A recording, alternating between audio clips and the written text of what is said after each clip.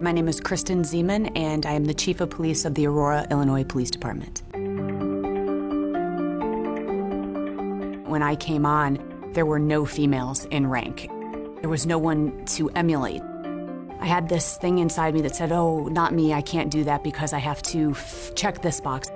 And then something shifted where instead of saying, why me, I changed it to, wait, why not me? Why shouldn't I go for it? And I just became unstoppable, and I thought, I'm going to try to become the first female lieutenant. I'm going to study for that test. I'm going to do the best I possibly can. It was all in that little paradigm shift.